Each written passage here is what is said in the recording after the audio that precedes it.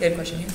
Yes, this universal background check thing for gun sales, I'm making the assumption that you're both supporters of it, since it seems like the majority of the Democrat caucus is supporters. I'm curious how that is going to be enforced.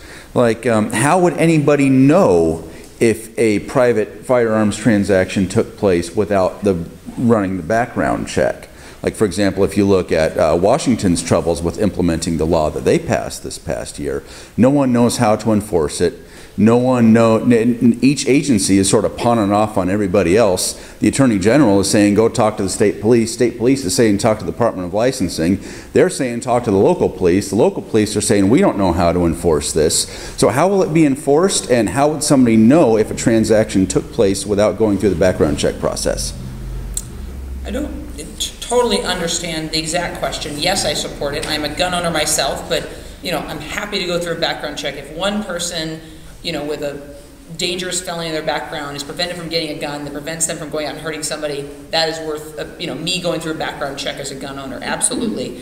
I'm not aware of kind of the administrative problems. I'm certainly interested in looking at those. It's my understanding that there would be, liability on the part of the person who doesn't, if you don't do a background check as the law requires, and somebody who is a known dangerous person and flagged and should not be able to access a weapon, goes and hurts somebody with it. Right. But I don't know that that's. But how would somebody know that I sold the gun to them if I didn't go through the background check process? Yeah, I don't know the administrative details of it. All I know is that administrative headaches are worth keeping families safe. So whatever administrative headaches are well worth it to me, particularly in this community. I mean, Paul Kemp just left, his brother-in-law, Steve Forsythe, who's also a friend of my husband, was, just a couple of years ago was, killed at Clackamas Town Center. In fact, one of the, there's kind of a package of bills, to talk about the gun issue, just closing the loophole. Oregon is only one of a few states, I think it's the only state on the West Coast that allows people that we have identified as dangerous, and through our background check system, to be able to go buy a gun legally if they do it from a private party sale. So if they go to Walmart, they can't buy a gun. Actually, no, that's illegal. If somebody's a felon or a domestic abuser, it's illegal for them to purchase a gun or have it in their possession. It's actually not. So for the domestic violence, that actually is what we're adding to it. That actually is not like you actually, for currently now, for domestic violence convictions, you still can purchase weapons. So that's one of the ones that we're going to be changing.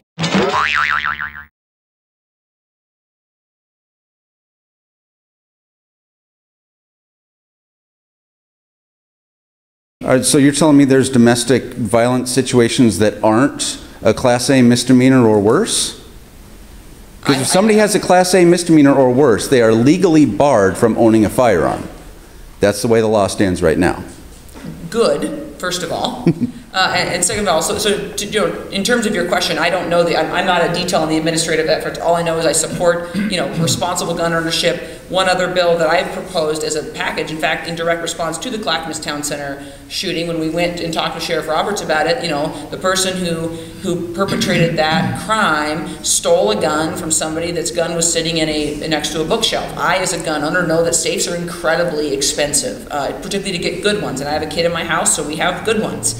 And so I've reintroduced a bill to provide a tax credit for anybody who goes out and buys a gun safe. I like that idea. I like that. Thank you. I appreciate that. So, this will be one of the contentious debates in the Capitol. Obviously, as an attorney, as a legislator, I support the Second Amendment, but the Second Amendment is the only piece of the Constitution. It's the only constitutional right that in its own language says a well-regulated militia. So I don't think there's anything that having reasonable regulations on gun ownership. Regulated meant something else 230 years ago. It meant well-practiced.